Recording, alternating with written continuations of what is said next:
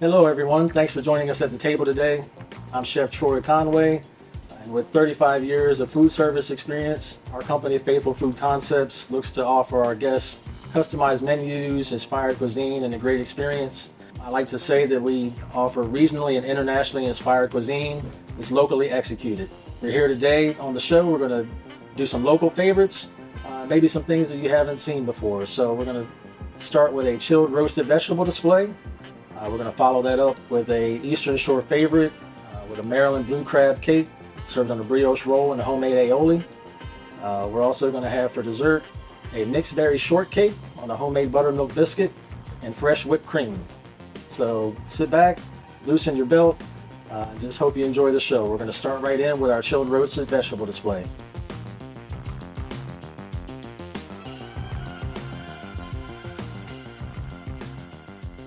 All right, everyone, we're going to get started with our chilled roasted vegetables. This is a very simple dish. It incorporates a lot of flavors. Most are flavors that you're familiar with, you have in your kitchen. You don't have to go out and buy anything special. These are all vegetables that people tend to gravitate to for eye color, for taste quality, and just for the simple fact that they hold up well for multiple styles of meals. So we're going to get started. We have red peppers, we have yellow squash, zucchini, we're going to do fresh asparagus, eggplant, and red onions. Very similar in texture. We're going to slice some and we're going to dice the rest, marinate those in our seasonings and our olive oil, and then we're going to plate that up on the oven rack.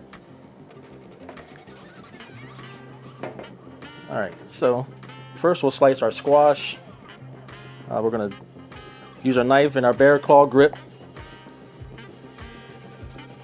We're going to slice that about 1/2 inch to a quarter inch thick. We're going to roast this in the oven.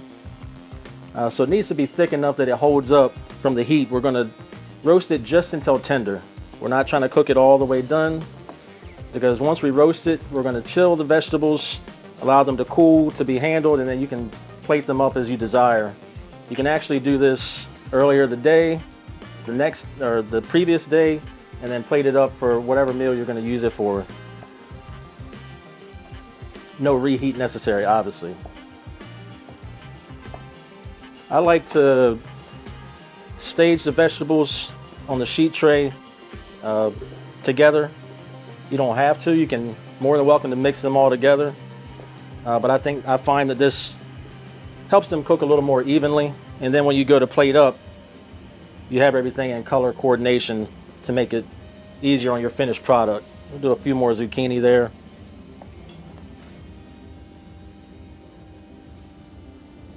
You don't want to stack it too high on the sheet tray. Give it room to breathe. You don't want to have that steaming effect of your vegetables. That'll help continue the cooking process once it's finished. So you want it to be nice and level so that it gets a little bit of color.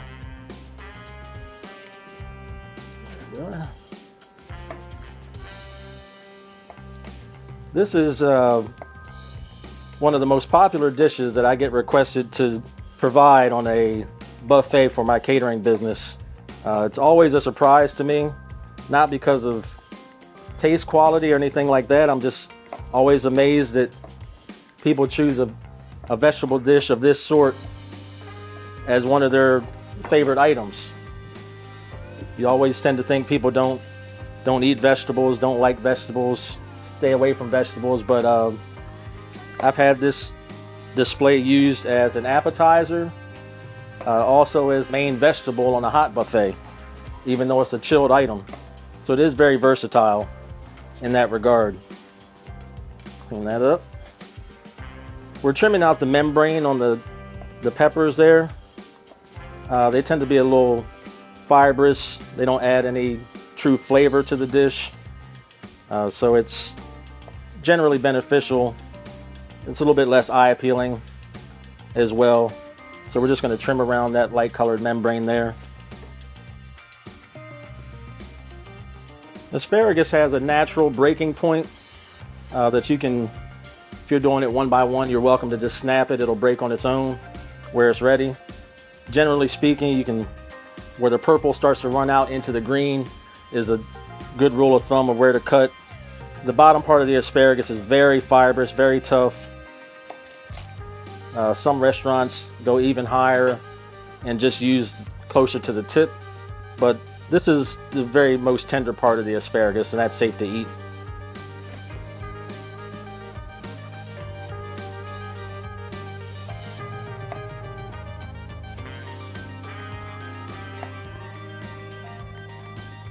And you can do this very precise as far as your cut if you choose to.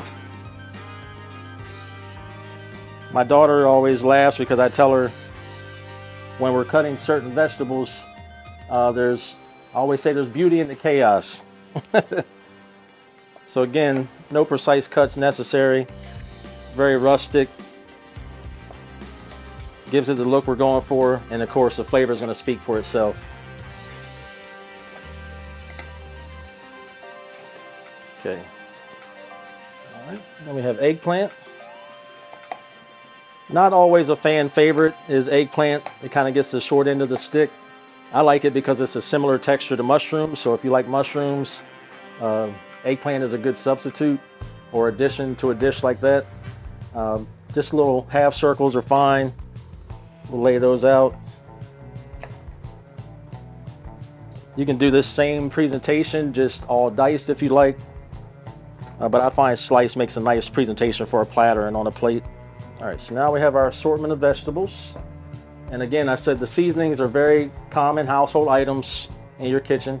We have extra virgin olive oil, black pepper, salt, Italian seasoning, and onion powder. So we'll give a generous drizzle of the olive oil. I didn't purposely pick the slowest pouring bottle of olive oil that I had just to torture you. So we're going to sprinkle a little kosher salt. This is all to taste. You know your own taste. You know the taste of your guests. So be mindful of that. That goes for any type of cooking. Know your audience. A little black pepper. We're going to mix this around once we get it all coated. So being a little more generous initially is fine because you're going to lose some of the seasoning to the sheet tray. And we have Italian seasoning. Again, be generous. Now, if you like a stronger garlic flavor, we're using garlic powder today, but if you use minced garlic, that is definitely going to give it a stronger garlicky flavor, if that's the sort of thing you like for yourself and for your guests. Again, we're going to mix this all in, so might look a little funny now, but we'll get it situated.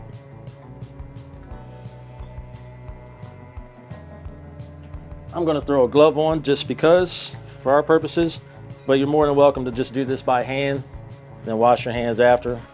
So you're just going to make sure everything gets a generous coating, salt, pepper, Italian seasoning. If you need a little more olive oil, you can do that. It's no problem. You just don't want to saturate it so that when it comes out of the oven, your vegetables are soggy. And it makes it more difficult to plate up. They tend to fall apart a little easier when they're oversaturated with the oil. And you still want people to feel like it's a healthy option. We have our oven set to 375 degrees. It's probably going to take about 10 minutes, 10 to 15 minutes, depending on how fine you cut the vegetables. You just want to check on it periodically. Again, you're just cooking till tender, not so well done, because they're going to continue to cook as they cool in the refrigerator. So let's go ahead and put these in the oven, and then we'll be right back. Okay, so we're back. We've roasted our vegetables around 10 to 12 minutes. We've allowed them to chill. I have a commercial refrigerator at home. You're not going to want to take your hot pan and shove it into your refrigerator. So allow it to cool first on the pan, on the stove top, on the countertop. And if you choose, you can transfer it to a platter, plate, put it in the refrigerator that way, so you're not bringing the entire temperature of your refrigerator down. And then allow it to chill that way. Give it at least an hour to chill so you can handle it and be comfortable plating it up. And then we're just going to go ahead. While we were away, we blanched some green beans, boiling water, allowed them to chill, or ran some cold water, or you can use ice water. Bring the temperature down to shock them. Gives it that nice, bright, vibrant green color. makes them tender to chew. And then we seasoned it the same way: olive oil, salt, pepper, garlic, Italian seasoning. So we'll use that as a part of our plate up. Sometimes I use sugar snap peas, also very showy, bright in color, good flavor.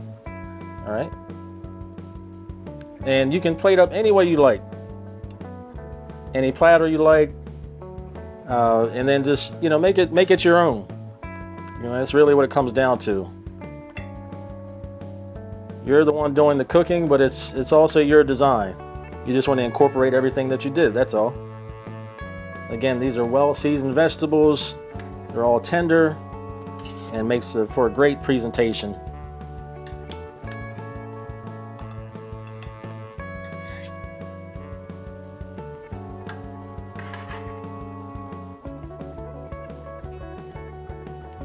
And if you notice, when we put the onions in the roasting pan, they were stuck together.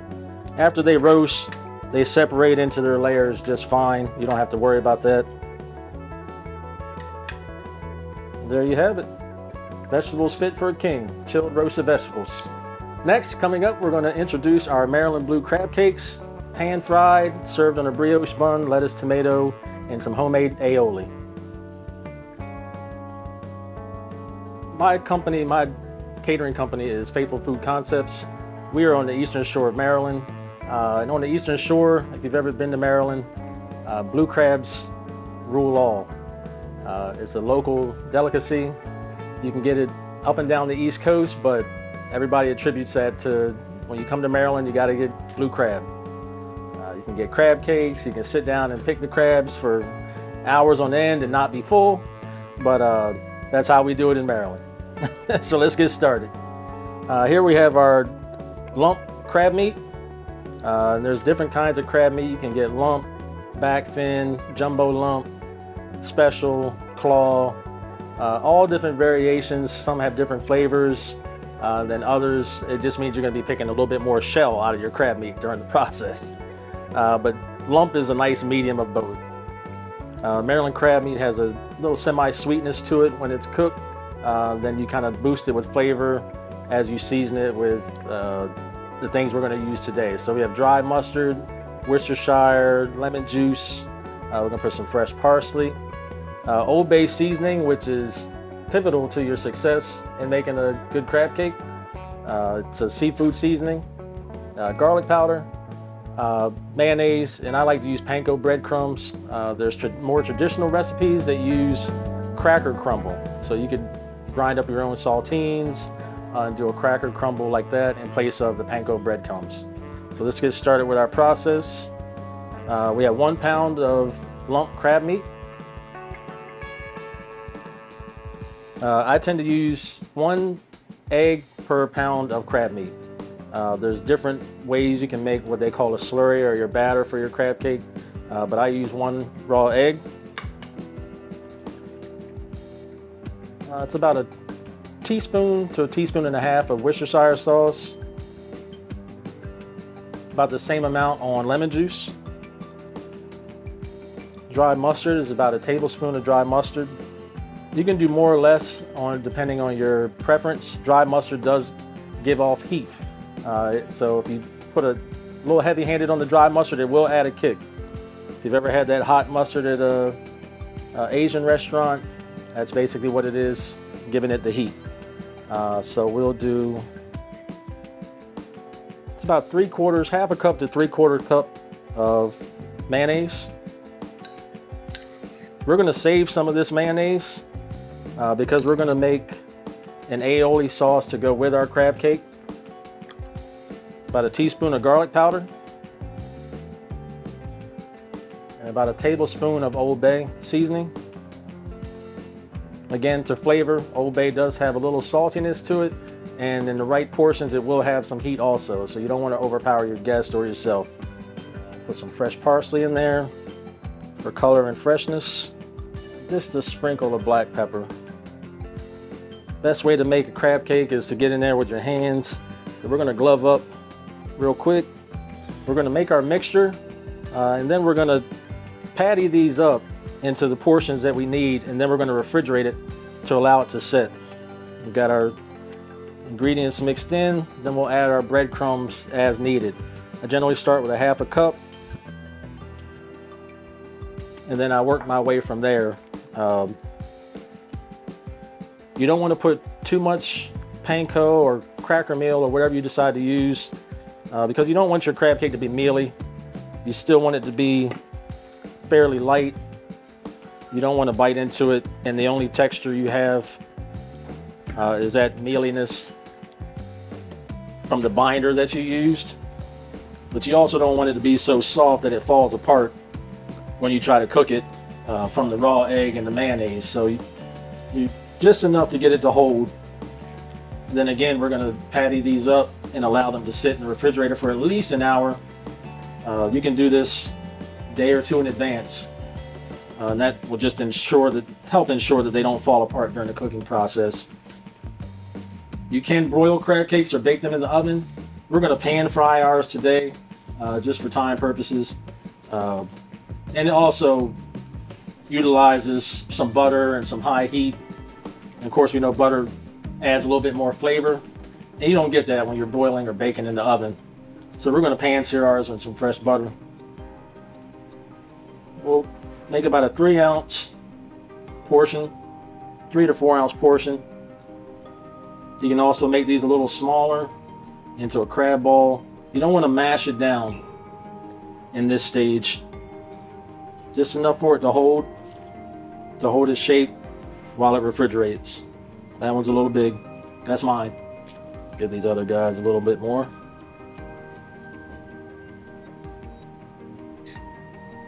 So we're going to pop these in the refrigerator again for an hour to a day to 2 days in advance until you need them. Just cover it with some plastic wrap and let it refrigerate to set. All right, we're back. Our crab cakes have had time to chill in the refrigerator. Again, you can do that a day or two in advance, but at least a minimum of an hour or two if you can. We're going to present ours on a sandwich. We have some nice lettuce and fresh tomatoes. Then we'll make our garlic aioli with Old Bay and some of that dry mustard that we talked about earlier. But first, we're going to go ahead and pan fry our crab cakes with a little melted butter. We've got the pan heating up, so we're going to move to the back and get that done. All right, so we have about a tablespoon and a half, 2 tablespoons of butter. We're going to let that get situated. Turn the heat up. About medium-high heat is good. You're going to want to get a good sear on the crab cake. One side nice golden brown before you flip. Again, the crab cake does have raw egg in it. So overall you're looking for an internal temperature of 165 degrees at least. But if you put 2 good sears on this crab cake and it's not overly thick, that shouldn't be a problem. If you're baking it in the oven, say 350 degrees to 375 degrees, you want to allow about 20 minutes on a minimum to get to that 165 degree temperature. All right, so let's move our butter around the pan. Again, this melted butter is just going to ensure that we have a ton of flavor on our crab cakes. Put those in one at a time and give it a little press as we put it in.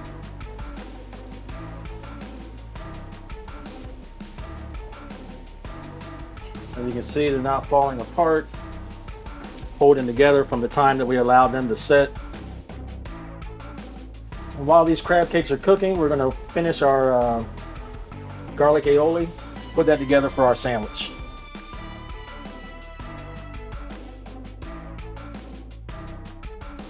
All right, so aioli traditionally is a garlic and whipped oil emulsion. More common now, you find mayonnaise or any flavored mayonnaise is considered an aioli. So that's what we're going to do today. We're not going to just do garlic and whipped oil. So we're going to add some of that dry mustard that we had earlier to give it a little bit of that heat, a little bit of that bold flavor. We're going to add some lemon juice to give it that nice freshness to balance out the seafood. I'm going to sprinkle some parsley just for color and freshness. We're going to put some garlic powder in there. And we'll use some of that good old Eastern Shore Old Bay seasoning. If you've ever been to Maryland or talked to anybody from Maryland, you hear a lot of people say they put Old Bay on top of their Old Bay. So there's never really too much Old Bay for somebody from Maryland. But again, know your audience, know your guests. We're just going to whip that around until all the ingredients are mixed. Got a beautiful aroma coming off of these crab cakes in the pan behind me. It's tortured at the moment. And we're going to go ahead and we're going to put a little bit of that on the base of our brioche roll. Brioche bread is a traditional way to serve a crab cake. Also, you don't have to, but it is a traditional style to serve a crab cake sandwich in Maryland. I have everything ready for our crab cake. We'll go back and flip these crab cakes over and make sure we're doing okay.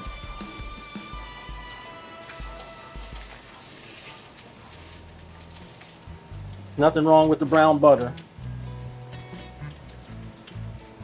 That'll give it a richness on its own. All right, so we'll let that cook for about 2 more minutes and we should be good to plate up. All right, we've got our crab cakes are all finished. We've got a nice golden color on both sides. Cooked all the way through, 165 degrees, again, to make sure that we've cooked all the egg properly. We're gonna go ahead and plate these up. Again, on our nice brioche roll, on top of our bed of garlic and Old Bay aioli. Fresh tomato. Some beautiful red leaf lettuce. All right, coming up next, we are going to do one of my favorite desserts. It's a mixed berry shortcake made with a homemade buttermilk biscuit and topped with homemade whipped cream. So get yourself ready if you still have room. We'll be right back. Okay, welcome back. Again, this is one of my favorite desserts. It's a mixed berry shortcake, homemade buttermilk biscuit, homemade whipped cream going on top. So we'll get right to it. We have an assortment of berries here. You can use whatever you like. In Maryland, strawberries tend to come in season late April into May. That's the ideal time to do this dish from then on through the summer. But anytime you can get good berries, this is a welcome treat to your guests. So we have blueberries, raspberries, blackberries, and we're going to slice these strawberries real quick and add them to what we already have. So we'll cut the tips off, cut the caps, excuse me. Cut all those off. Just give it a little simple chop. Again, doesn't have to be overly precise. You don't want to make it too large for your guests. Keep it in line with your other berries also, size-wise. We're going to sprinkle these with some sugar and a little bit of honey and allow those time to macerate in the refrigerator. That's going to help the juices release, adds a little bit more of its own sauce, if you will, to the dessert. We'll mix those all together. A couple tablespoons of granulated sugar. We're going to do a light honey drizzle. This just adds a little bit more sweetness. It'll help give your berries a little bit more sheen after they release some of their own juices. Again, we'll allow this to sit in the refrigerator. You can do it the same day, it's fine. Just needs a little time to let that process take place. So we'll get that in the refrigerator. We'll be right back to start making our biscuits. Okay, so we have our berries in the refrigerator. We got sugar in them, a little honey, allowing them to juice. We're going to dive right in and start with our buttermilk biscuit. This recipe is one of my favorite biscuit recipes. Fell in love with that a few years ago. Ends up producing a product, nice, fluffy buttermilk biscuit like you would see on a fast food commercial or a breakfast commercial for any restaurant that you can think of. But it calls for bread flour and pastry flour. Some stores you may be able to find pastry flour as it is. I could not in my local grocery store, so here's a hack for you. To make pastry flour, you take equal parts of all-purpose flour and cake flour. And as many bakers know, or you might know yourself, a better way to get a more consistent product when you're baking is to measure by weight. So if you have a scale, great. If not, you find yourself a nice little cheap digital scale so that you can weigh your ingredients. That's something I learned over the years. You get a much better result in your product. So this recipe calls for everything by weight. Calls for equal parts. Now, this is all-purpose flour and cake flour to make our pastry flour. So we'll mix those two together, equal parts. Then we have the same amount of bread flour. Different flours contain different amounts of protein, and that's why you use different flours for different recipes. Those proteins produce different amounts of gluten when they're mixed, and so on and so on. It's quite the chemistry lab experiment. Can get very technical if you allow it, but those are the basic rules of thumb there.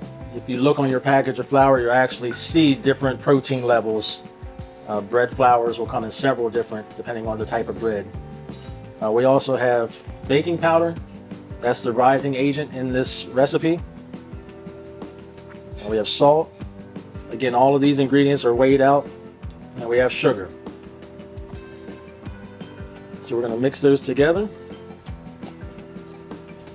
If you have a sifter, you can sift your flour and your dry ingredients together. That helps add a little bit of air to the process. The biscuit method is going to add butter.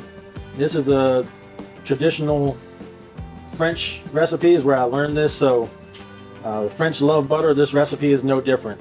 It calls for a lot of butter, almost 2 sticks of butter in these biscuits. Chopped up into small dices, probably 1/4 inch to 1/2 inch dice.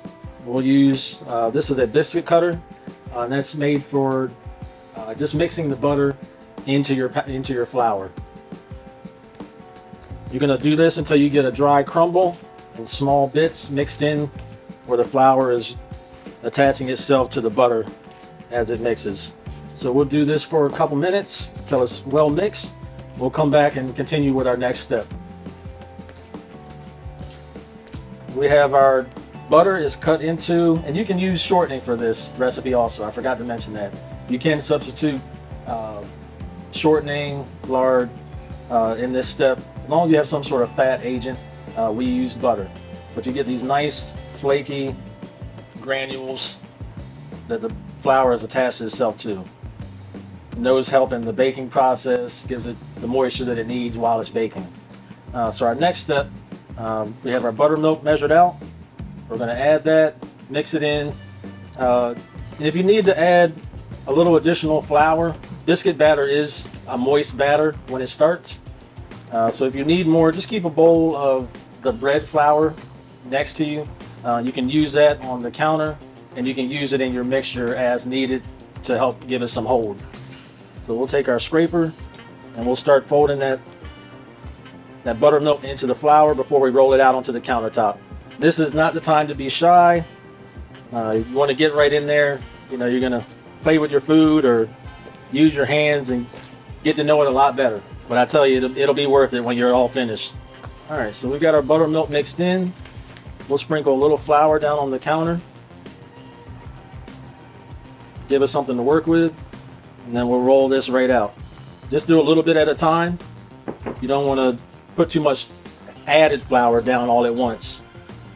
But you do want to utilize everything that's in the bowl, because that has all of your mixing agents in it. It has your salt, your baking powder, your sugar, and the types of flour that you combine, the pastry flour, bread flour, and so on. So continue to do what you did with the scraper. Try to fold it together until you can get it into a nice ball that you can mold. We'll start bringing this together. This takes me back to most people's humble beginnings. I won't say most people, but a lot of people's humble beginnings, sitting in the kitchen, working with mom or grandmom, helping them make whatever particular item it may be. It could have been a baked item, a pie, a cake, could be biscuits. All right, so we've got our dough is coming together a little bit here. We're going to take one moment. We're going to grab our rolling pin and clean up our surface area and get back to it. I like a nice, big, hearty biscuit. Definitely a 1/4 inch. If you want to shoot more towards a 1/2 inch on the dough thickness, that'll give you a nice rise in the oven. So you have your cutter. You can cut it to whatever size. You can do mini biscuits. You can do larger if you're making sandwiches or something like that. You want to use a larger cut. But this is the size we're using today. When you cut the biscuits, you don't want to. You want to go straight down and give it a little shake. You don't want to do a lot of extra twists with your cutter. You don't want that to damage the biscuit. So we're going to put that there. Give it a little shimmy. See, that's the thickness you're looking for. Already feels like a nice biscuit in your hand. Parchment lined baking sheet.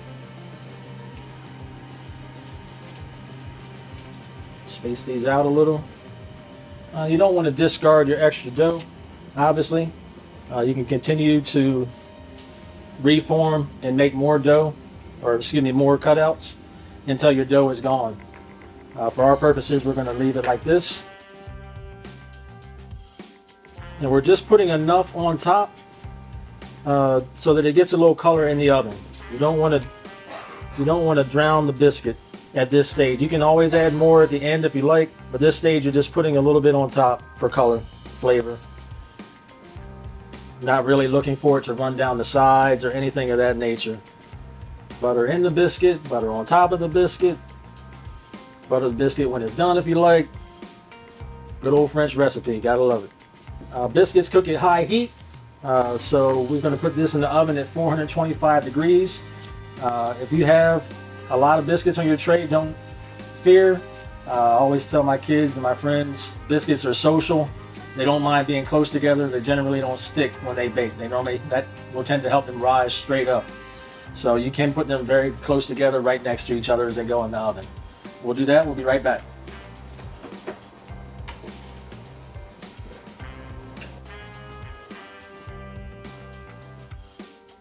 Okay, we're back. Our biscuits are finished baking. About 15 minutes at 425 degrees. Nice golden brown biscuits. We made our own homemade whipped cream while we were away.